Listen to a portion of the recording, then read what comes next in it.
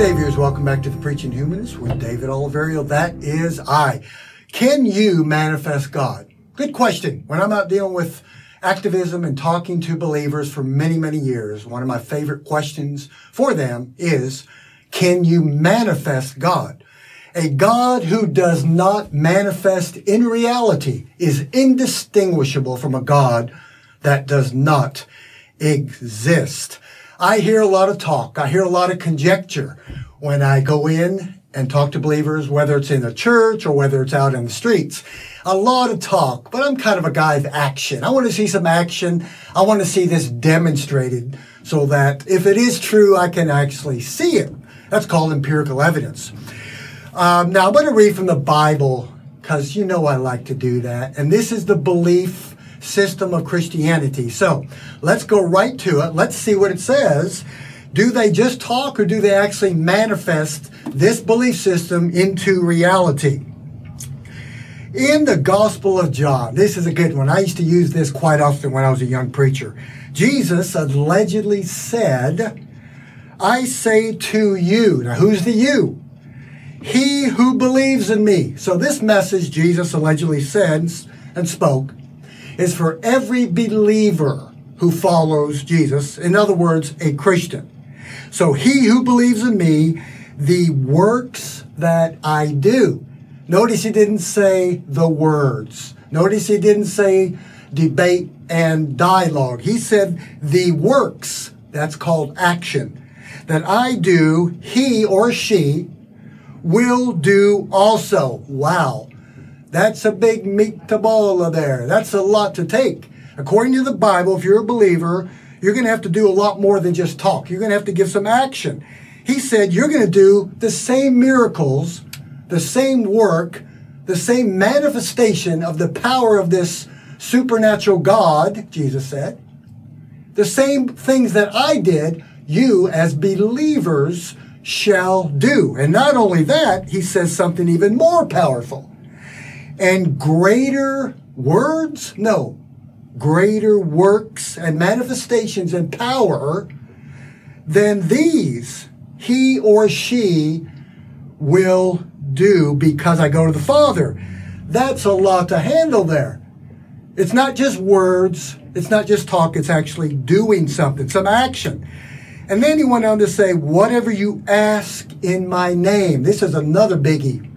Whatever you ask in my name, that will I do, so that the Father may be glorified. If you ask anything in my name, I will do it. I've asked believers all the time, through years now, can you do this? Can you manifest it? No, I didn't think you could. It happens all the time. Now, I'm going to take you to the book of Acts of the Apostles. And this book in the Bible is allegedly about all the signs and the wonders that human beings like you and I allegedly did about 2,000 years ago after the Holy Spirit of God in Acts chapter 2 came upon the believers for them to go out and do, not just talk, to manifest God in reality. Let's see what happened amongst these believers. In Acts chapter 2, verse 43. Oh, I love this right here. Here we have the apostles being filled with the Holy Spirit. And in verse 33, everyone kept feeling a sense of awe. They were in awe. I would be in awe if I saw something. And many wonders and signs were taking place through who? The apostles. These guys were human beings obeying what their Lord and Savior said in John chapter 14. You're going to do what I did and even greater. Let's move along. Chapter 3, healing the lame beggar. Here we have Peter and John, two of the top 3 disciples of the inner circle of Jesus, going to the hour of prayer, the 9th hour, going to the prayer meeting to the church. And on their way, they see a beggar, a lame beggar. We see people like that all the time. We stop and give them food. That's what we do.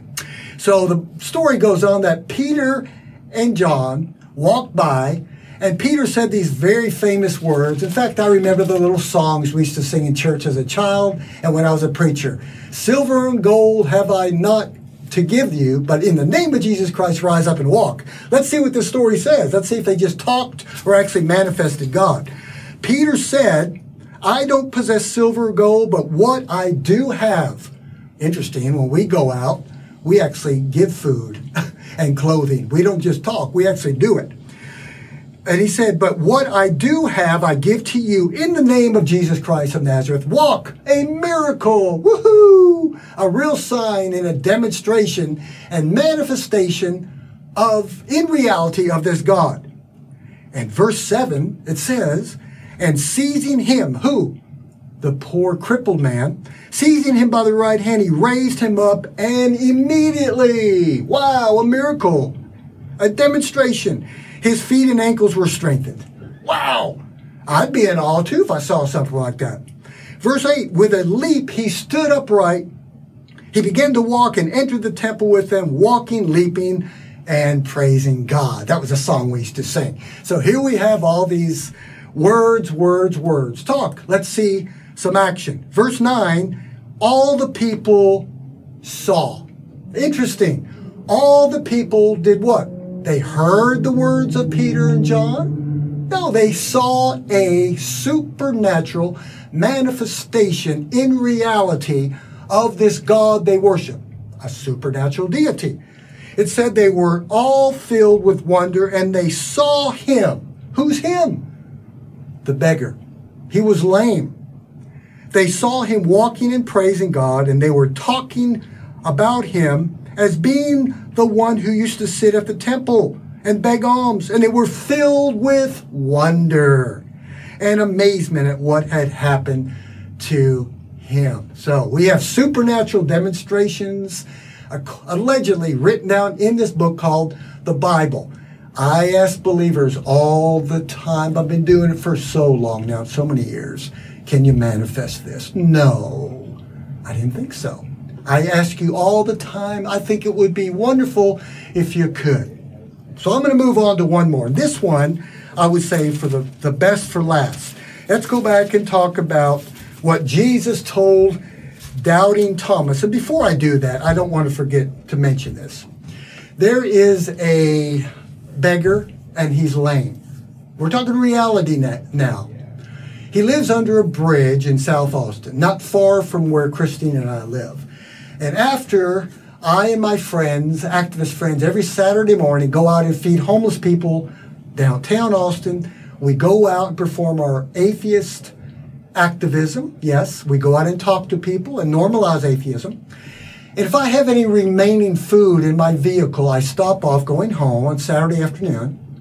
And there is a small colony, and forgive me if I've mentioned this in one of my other episodes. I've had so many episodes I forget if I've mentioned this before, so I'm going to say it again. And so I stop off, and there is a lame beggar, a homeless man in his 60s or 70s, who is a double amputee. Pretty hard stuff. My question is, where's God, right? And he lives in a box. He has a wheelchair to get around. I give him food, and other people give him food, because I don't see any manna, I don't see any supernatural demonstrations or any manifestations of a God. I see people, human hands solving human problems, helping this poor man. So here's a man who is lame. Here's a man who is a double amputee. I have discussed this with many, many Christians, and I've asked them to come under the bridge and meet me, and I will take a video. Yes, I will. I would do it. I would be in wonder and awe and amazement, just like these people in the book of Acts did, of a sign, a wonder, a demonstration and manifestation of the supernatural into reality of a God. It never happens. Nobody's taken me up on the offer yet.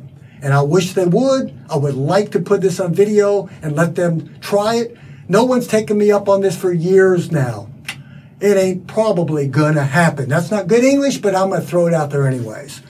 All right, so here we have, I close with this very important chapter in the Gospel of John, one of the most famous scriptures in the Bible. The entire religion and belief system of Christianity is based around this scripture and a few others. It's based on pure faith. Interesting to know that this story talks about doubting Thomas, my favorite of all the disciples. He was the one that was the skeptic, the realist. He wanted to see a demonstration, a manifestation of a God in reality. He didn't believe that Jesus was risen from the dead. The other 11 said, Thomas, you missed out, dude. Jesus walked through the wall 8 days ago, and he showed us his resurrected body. It is true, Thomas. It is true. You just got to believe us. That's what I get from Christians all the time. A lot of talk. I don't see any action. I don't see a demonstration. So the story goes on in chapter 20 of John that Thomas was there 8 days later. Jesus knew this, so here Jesus comes through and he walks right through the door. A manifestation of supernaturalism, right? He walks through the door in his resurrected body. And he walked right up to Thomas. Now let me tell you and read to you what Thomas said to the 11. Thomas said in John chapter 20, verse 25, unless I see his hands. Now he's talking to the other dudes, the 11 disciples. Unless I see, not hear and talk, I want to see his hands. The imprint of the nails in his hand. And put my finger into the place of the nails. And put my hand into his side, I will not believe. This is called reality. This is a real live human being using skepticism and critical thinking. I want to see. I'm tired of talk. I want to see some action here. Back this thing by some evidence and action. Story goes on. So interesting because Christian preachers, I used to do it too in the 70s and 80s, use this scripture, and little do they know that this guy named Jesus actually gave this skeptic, Thomas, real live empirical evidence. A real manifestation of a God in reality. It wasn't just talk. It was a demonstration. Jesus walked in verse 27, right through the walls, right up to Thomas. And he said, Thomas, reach here with your finger. See my hands? He wasn't just talking. He gave a demonstration. Reach here, put your hand in my side. And do not be unbelieving, but believing. Instead of what I hear all the time, you gotta believe, man. Look at the trees. Look at my personal life. They can't manifest it. It's talk, talk, talk, and no action. So Jesus allegedly said to him, don't be unbelieving, but believing. Thomas answered and said to him, my Lord and my God. In other words, Thomas conceded. Oh, you are God. You have risen from the dead. You walk right through the wall, and I can see empirical evidence and a manifestation of something in reality. And here's the interesting thing that most Christian preachers miss over. And they skip. Because Jesus said to doubting Thomas, because you have seen. Yeah, Mr. Jesus, this is how reality works. Yes, because we have seen, we believe. Because we require real live evidence and manifestations, that's what science does. In fact, yesterday out with believers, we had a guy that was pure anti-science. He said there's no such thing as science. Truth is whatever you want it to be. That was an interesting talk with that guy. Because you've seen me, you've believed. Blessed. Here's the thing that blows my mind.